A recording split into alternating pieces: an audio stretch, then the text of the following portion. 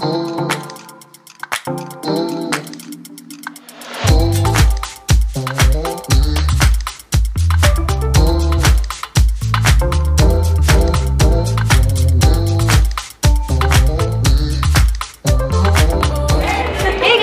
back to my YouTube channel. My name is Rosie Rose dahil Rose ka. And most of you already know I'm an event host. Kaya naman today ay tuturuan ko kayo what to wear to a wedding. And I'm so lucky dahil pumayag ang Karimadon na mag-try ako ng mga outfit para naman ipakita ko sa inyo kung ano ba dapat ang susuotin pag sinabing semi-formal and pag sinabing formal. Tsaka ano rin ang pwede at bawal na kulay pag pupunta sa wedding.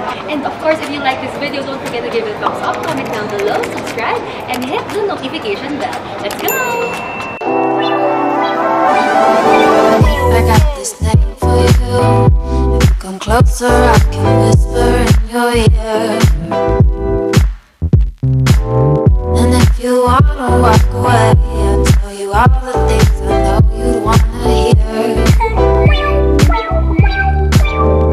So, ang una natin inatakil ay ang bawal. Number 1 na bawal ay polo shirt.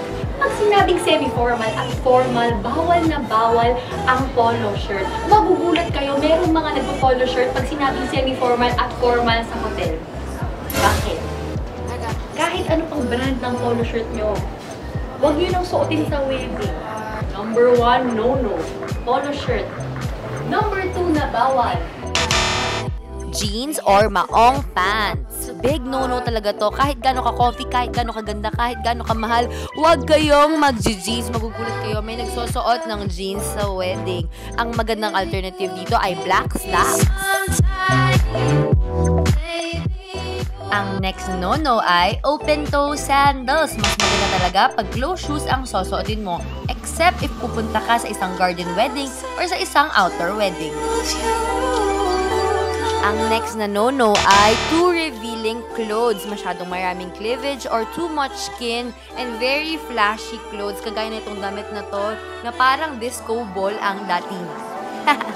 Next, punta naman tayo sa colors. Ano ang highly not recommended or no-nos when it comes to colors pag pupunta ka sa wedding? Color black, especially when you're going to a Chinese wedding.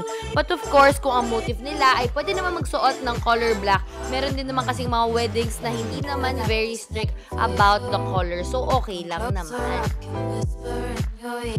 Ang next na no-no na color ay color white, especially sa mga Chinese weddings. But of course, kung ang motive ng kasal, pwede rin naman ng white. Punta na tayo ngayon to what to wear to a wedding. Let's go! So, pag sinabing semi-formal, ang napaka-basic, ang pinaka-basic na outfit ay ang isang cocktail dress, just like this one. This is the basic cocktail dress.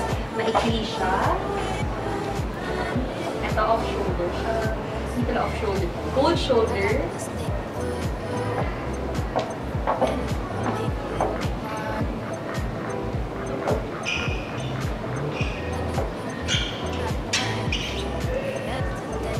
And I paired it with this clutch and some nude bumps. So for this outfit, I paired it with a drop earrings. Very simple lang siya, very elegant.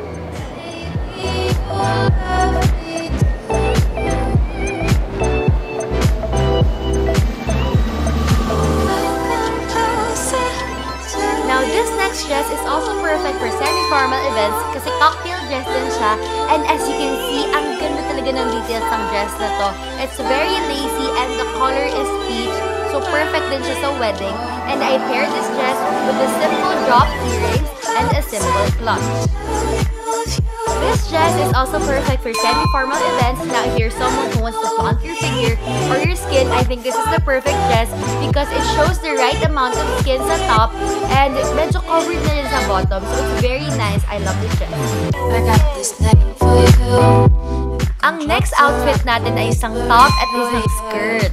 So, ang maganda dito is you can mix and match and ang top na to is very nice kasi it can hide your tummy. Pag medyo marami na tayong nakain sa party, medyo matatago niya yung tiyan. I love this top. This emerald green dress is also perfect for semi-formal events. Ang maganda naman dito sa dress na to. Once again, kaya nyong itago ang inyong tummy with that design sa tummy area. I love this dress. Ang ganda din na to. It's simple but it's very classy and elegant.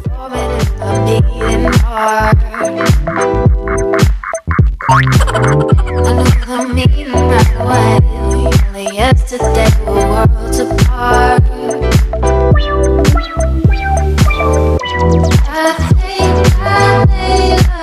Now, if you're someone na hindi masyado mahilig mag-dress or mag-gown, then I recommend the jumpsuit. What's nice about this specific jumpsuit is that ang ganda ng design niya at the top, very unique, plus the color is also perfect for weddings. Plus, but wait, there's more. My favorite part, meron siyang pockets. Diba? You can put your phones or whatever you want, your take-out na dessert or whatever you want. So, perfect din ang jumpsuit for semi-formal attire. Ah, yes, Rose. Parang feel ko yung pag-ramp ako dito, ah. But anyway, for the next outfit, as you can see, yung top na to, inulit ko na to from the first outfit kanina, but I paired it with the white skirt. Ngayon naman, I paired it with the classic black slacks. Diba? If you're someone na hindi masyado mahilig mag-dress or mag-gown, then I recommend this outfit. It's very comfortable. Plus, the black slacks, pwede mo siyang ulitin ng ulitin kasi it's very classic, or you can even wear it at work or anywhere. Wala makakapansin because it's a classic black slack. So this is also perfect for your semi-formal attire. So those are my tips when it comes to semi-formal. Now we move on to formal or the long gown. Now, pag sinabi sa invitation, strictly formals, and now girls, automatically have to wear a long gown. Now, there are all types of designs and shapes and colors of gowns. I am so excited for this one. So, for our first look, we have this very flowy rose-colored gown, and I love it so much. Pwede niya itago yung tummy mo or your arm. Plus, it's very flowy. When you turn around, it's very, very flowy. It's very pretty. When picking a gown, it all now depends on your personality and your style. Just like this one, if you want something unique for your gown, this gown has a beautiful cape.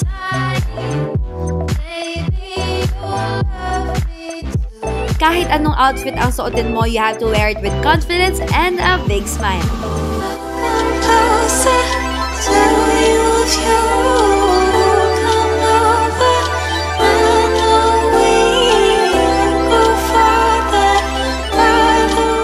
Style is classic and elegant, then I recommend this gown.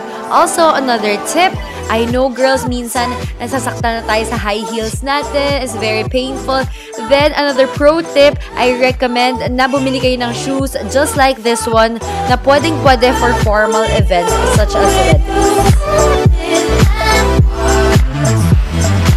I got this name for you. Come closer, I can whisper in your ear. For our last look and tip, now if you want gowns that has beadworks on them, you can have them customized, or if you don't have any time or your budget is a little bit low, that is why ang dami-dami ng shops just like Karimadon na very accessible na makakuha ng mga gowns that has beadworks just like this one.